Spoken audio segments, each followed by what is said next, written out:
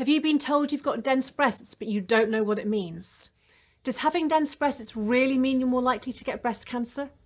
How do you know if you've got dense breasts? Why is suddenly everybody making a fuss about it? Is there anything you can do to make them less dense?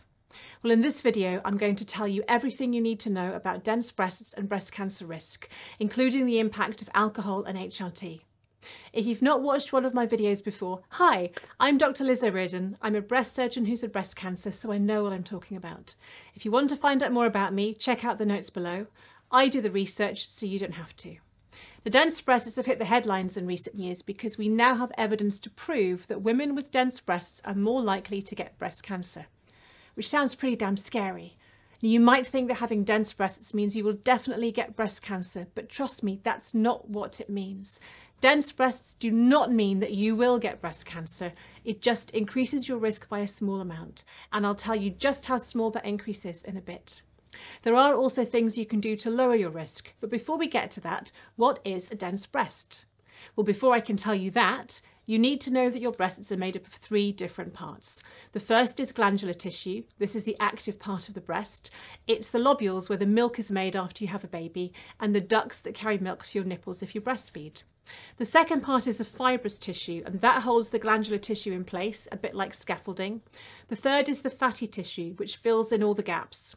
If your breasts are dense, it simply means you have more glandular and connective tissue and less fatty tissue. It's got nothing to do with how big your breasts are or how firm they feel. Are dense breasts normal? Yes, they are. In your teens, 20s and 30s, your breasts are naturally dense, meaning they have more glandular tissue because they think you might get pregnant in the future. But as you reach your 40s and older, your periods stop, your estrogen levels drop, and your breasts become less active. Some of your glandular tissue gets converted to fat, and your breasts naturally become less dense over time. However, nearly half of all women over the age of 40 have dense breasts, and some women in their 70s and 80s do as well. Are dense breasts inherited? Yes, they are. They do tend to run in families. If your mum had dense breasts, you probably will as well. But being under or overweight, losing or gaining weight, pregnancy, breastfeeding, HRT and alcohol can affect your breast density. More on that later. So how do you know if your breasts are dense? Well, your doctor finds out when you have a mammogram. The glandular and connective tissues look white, while the fatty tissue looks black. Therefore, the whiter your breast looks on a mammogram, the more dense your breasts are. How do we score breast density? Well, we use the BI-RADS system, which splits breasts up into one of 4 categories depending on how their breasts look like on a mammogram. This has nothing to do with the colour of your skin, it's just how black or white they are when we look at them on the screen. The first category is A, like this Americano. These are mainly fatty breasts. They look black on a mammogram. That's 10% of women. The second category is B, like this Mocha. Your breasts have a little bit more glandular tissue, and that's about 40% of women. The third category is C, like this Latte here. There's a lot more glandular tissue than fatty tissue, so they look more white, and this is about 40% of women. And the final category is D. This is just pure milk. The breasts look very, very white. They're extremely dense, and that's about 10% of all women. And if you score C or D, you officially have dense breasts. Now in Europe, it should be part of your mammogram report after breast screening. In the UK, it's not yet mandatory to put it in. And in America from September 24, every mammogram report is required to include your breast density. Now, there's a lot of campaigning going on to make sure that every woman knows what her breast density is, and you do have a right to know. And that's because having dense breasts can increase your risk of getting breast cancer in the future. The problem is that we don't yet know what to do with that information, how to advise someone like you with dense breasts. Let me explain. Dense breasts increases your risks of getting breast cancer. Firstly, there are lots of studies that show that over 10 years, women with dense breasts are 4 to 6 times more likely to get breast cancer than someone with fatty breasts. The frustrating thing is that we don't know why this happens. So what is the actual increase in breast cancer risk for a woman with dense breasts? We know that dense breasts increases your risk of breast cancer, but what does that actually mean to you? Compared to a woman with B-grade breasts, if you have C-grade dense breasts, your risk is 1.5 times higher, and if you have D-grade breasts, your risk is double. And that sounds really scary, right? But it's not. If you're 40 and you've got dense breasts, you might now think that you have a 1 in 2 chance of getting breast cancer. Take these 1,000 yellow pom-poms. You might now think that half of all women in their 40s with dense breasts will get breast cancer. That's 500. But it's not true, because the biggest reason you get breast cancer is your age. So when you're 40, 1 in 64 women, or 1.5%, will get breast cancer. That's this number. And if your breasts are very dense, group category D, that risk doubles. So we've now got 3% of women in their 40s getting breast cancer with dense breasts, not 50%. Dense breasts means it's harder to see a cancer on a mammogram. So the whole point of the screening programme is to find very small cancers and precancers called DCIS before you can feel them as a lump. So let's go back to the mammogram pictures again. Breast cancers are white on a black background, but dense breasts look white as well. And that's why it's harder to pick up small cancers in dense breasts. Now, the latest research says that mammograms will miss about 40% of cancers in women with extremely dense breasts. Another very scary headline, right? And that's the problem when you hear a sentence like that. What does it actually mean for you? At first glance, you might think that if 1,000 women with very dense breasts had a mammogram, then 400 cancers would be missed, which is terrifying. But that assumes that every woman with very dense breasts has breast cancer, and they don't. Remember again that your risk of getting breast cancer increases by age. Now, I've rounded the numbers up or down here to make the maths easier to understand, and I'll take it really slowly because I get confused as well. Let's go back to a 40-year-old woman. If you're 40, you have a 1 in 60 chance of getting breast cancer, or 1.5%.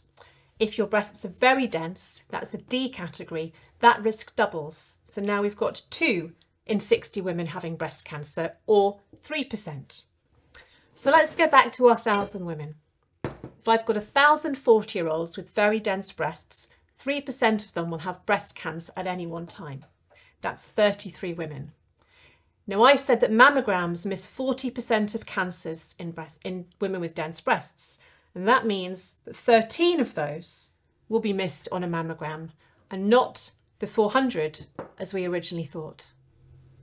Now, one of the reasons we don't routinely offer mammograms to young women under the age of 40 is that they are less accurate because young women have dense breasts and mammograms are more likely to miss a small cancer.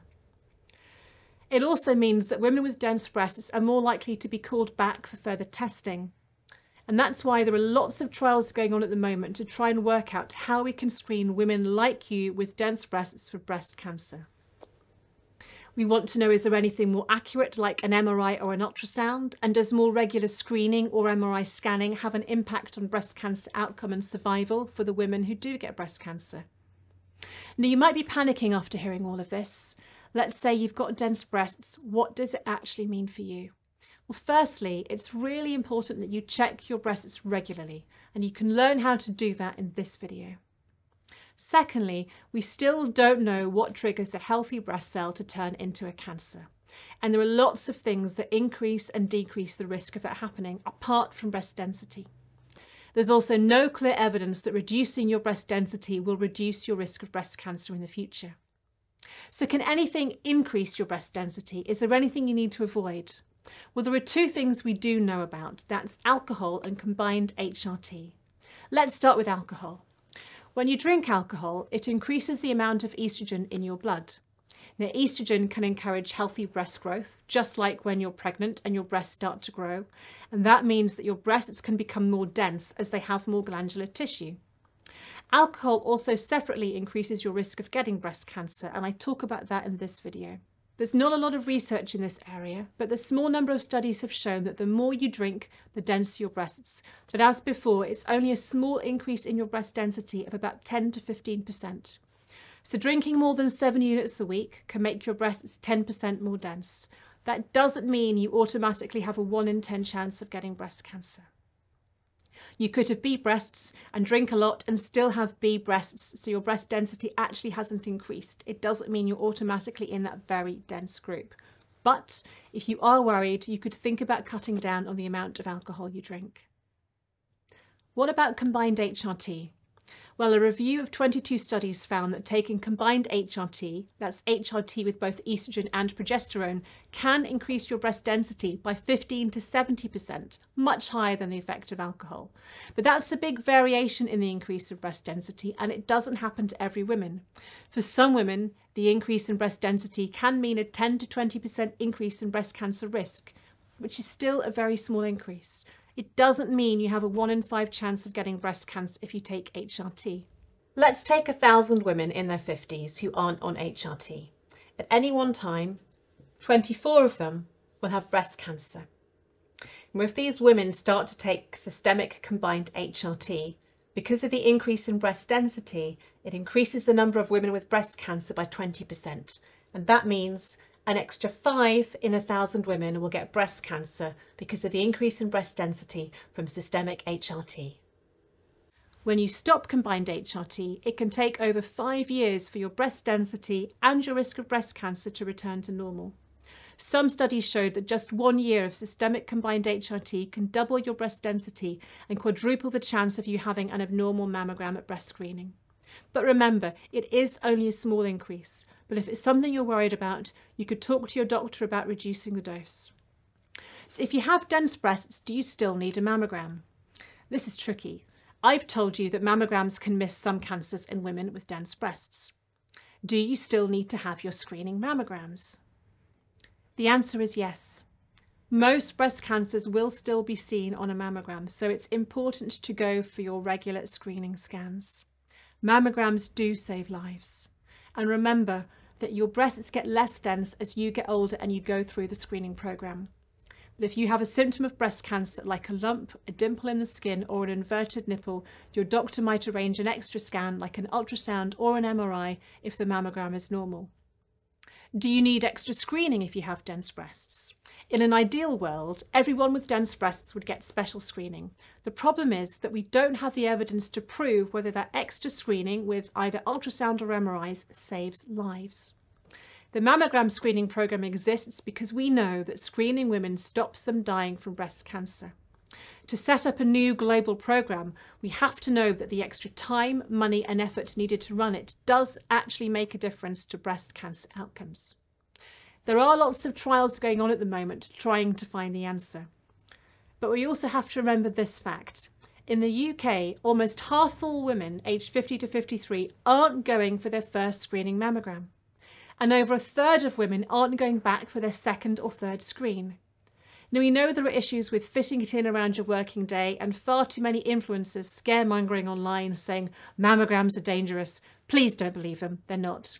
And you do need to make up your own opinion based on the sensible facts. And I've got a video all about mammograms coming shortly.